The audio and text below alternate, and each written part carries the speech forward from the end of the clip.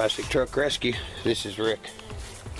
I'm making this video for a customer of mine because he ordered an entire emergency brake package from me. His truck had none of the brackets or anything to do with the emergency brake when he got it, and I already pulled his parts and they're all packaged and everything, but the photos that I took of where each part is located and what order they go in and all that didn't come out. So I'm gonna go ahead and make an e-brake video, and this might help some other people, showing the complete e-brake system on 1955 to 59 Chevy and GMC trucks. This will only apply to the trucks that have the under the dash emergency brake handle.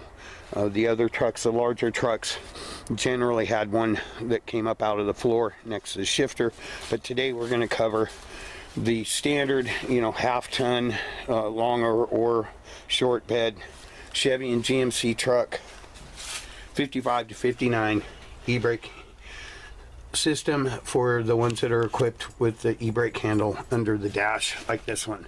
So to operate this, you squeeze it and then pull it towards you.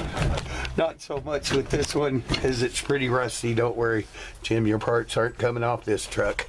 But so you have your handle here that bolts to a support on the bottom of the dash. It's the same support that holds your steering column mount, and it's bolted on there with 3 bolts, 1/2-inch bolts.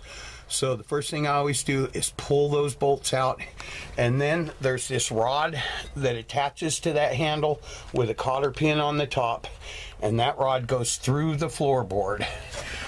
And after it goes through the floorboard, it comes out the other side, and there is a little tin bracket that holds like a grommet at the floorboard, and then the rod continues and connects to this bracket, which mounts this bracket right here, which mounts to the top of the frame with 2 rivets right here. The rod connects to the top of a swivel arm that goes into the bracket and is held on with another cotter pin. I don't know if you can see that right there. You pull that cotter pin and the spring and washer and hang on to them, and then this bracket slides out of this bracket this way. And then but before you do that, take this cotter pin out, which is missing on this one, but there should be one there, and you pull this pin out and pull this off, and then you have your e-brake handle and this rod. Pull the other cotter pin on this bracket, pull that bracket off, and then down below there's a bracket down here that connects a cable that runs along the frame. That cable right there that connects right there with that bracket runs along the frame and to a wheel, which I will show next because I do have one of those off. And that wheel bolts to the side of the frame.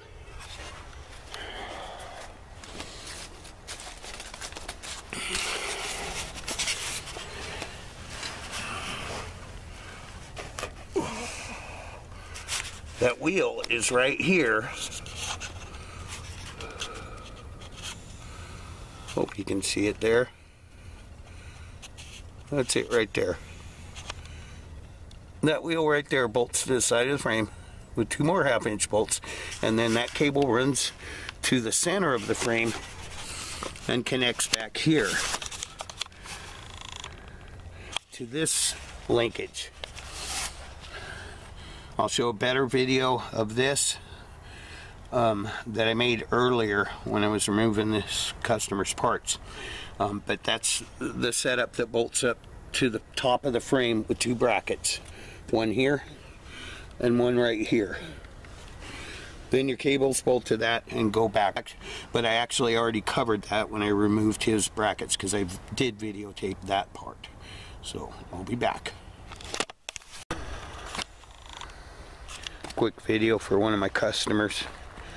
He needs a complete emergency brake package for his truck. So I'm going to start at the back. I'm sending him absolutely everything he needs except the cables that go to each rear axle. And this is a cab of a 57 Chevy truck I've got. Here's the setup on the frame that's directly under the back of the cab. So there are two brackets that are riveted to the frame, and I will have to cut those off. This is one of the brackets right here, and there's another one right here, and I'll show you these on the frame that I'm actually going to take them off. But this is how it's set up.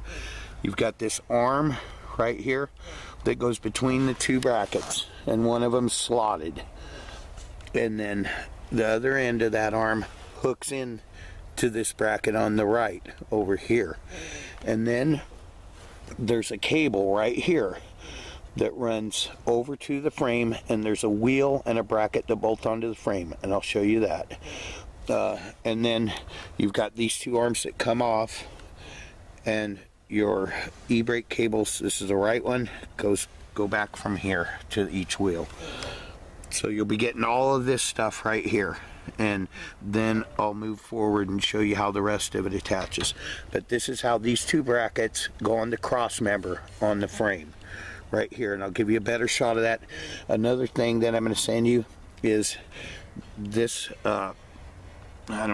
this metal hook right here, and this spring. This spring goes back to the frame right there. And then this metal hook right here, I think you had mentioned doing something about a little something custom on your truck.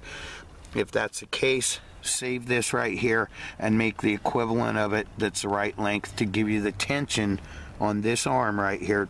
Basically, this spring right here takes the slack out of this cable right here that goes up, and this cable goes to a wheel that's attached to the inside of the frame and a bracket. And then it goes up to the front of the truck, and I'll show you that part too. But this is where I'm getting all that bracketry from, because that's a complete setup on that 57 Chevy. And I do have stacks of old frames. So those brackets that I was telling you about are right here. So basically, the one on the right here attaches to the top of this cross member with two rivets, and I'll cut those off. And then this other bracket over here that's got the slot in it for this thing is attached by two rivets, one here and one over on the other side right there. So I'll get all this stuff off. Put together a video for a customer of mine that I'm putting a complete brake package together for. His truck has none of the original emergency brake package stuff, and my camera's been messing up, so I'm going with the GoPro right now, and I'm hoping this will get this done. Anyway, I pulled this rod off. This is the rod that goes through the firewall and connects to the e-brake handle inside, and I noticed this spot on it, and that's not going to work. And I was bummed out because I kind of have a strict rule of only pulling parts off of parts trucks, and I didn't have any other parts trucks that had that rod on it. I consider a truck a parts truck if it's too much work and too many parts are required to make it a project truck. A project truck is a truck that I feel like I can add some parts to it that it's missing or that are damaged, and somebody could build that truck. So we leave the project trucks together. But I did find another cab that had a good one on it, so I was glad to see that. Anyway, I can't see what's on the screen, so I hope this works out all right. But this is the bracket that bolts to the top of your frame on the driver's side, and this is for half-ton trucks. Some 3/4 tons do have this brake style on them, but not many. Anyway, this is for mainly half-ton trucks with the e-brake handle that bolts up under the dash. So this is the bracket that bolts to the top of the frame in front of the steering box, and this is the rod that connects to that bracket and this swivel bracket and goes through this bracket that has this, looks like a felt bushing behind it, and goes through the firewall, and those are the screws that hold this bracket to the firewall. Anyway, once the rod goes through the firewall, it then connects to the e-brake handle, and the hole in the rod is always facing up, and it has this washer and a small cotter pin. You'll need to replace all your cotter pins. Don't use, if I accidentally include a cotter pin, it's a mistake. You should always use new cotter pins, especially on your e-brake. But the handle needs to be set up just like this.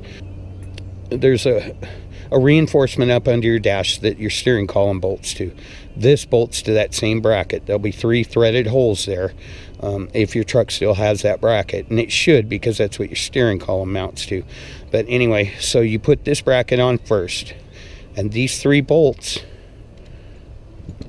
go through the e-brake handle assembly, and these bolt heads will be facing down, and you use these spacers. It's important because this bracket is angled, so these spacers make up for that angle and keep the bolt heads straight. Otherwise it'd be cockeyed and there'd be stress on these bolt heads. This small bracket right here is a keeper for your turn signal harness. You put that in there, fold it over, and it keeps it from hanging down.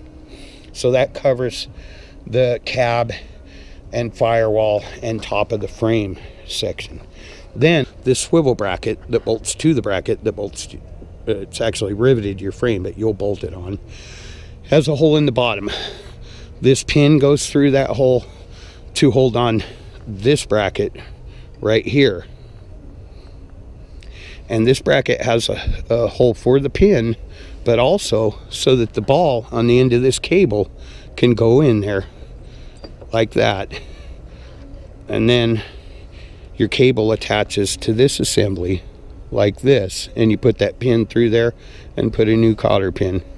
This pin goes through there, and then you put a cotter pin on that.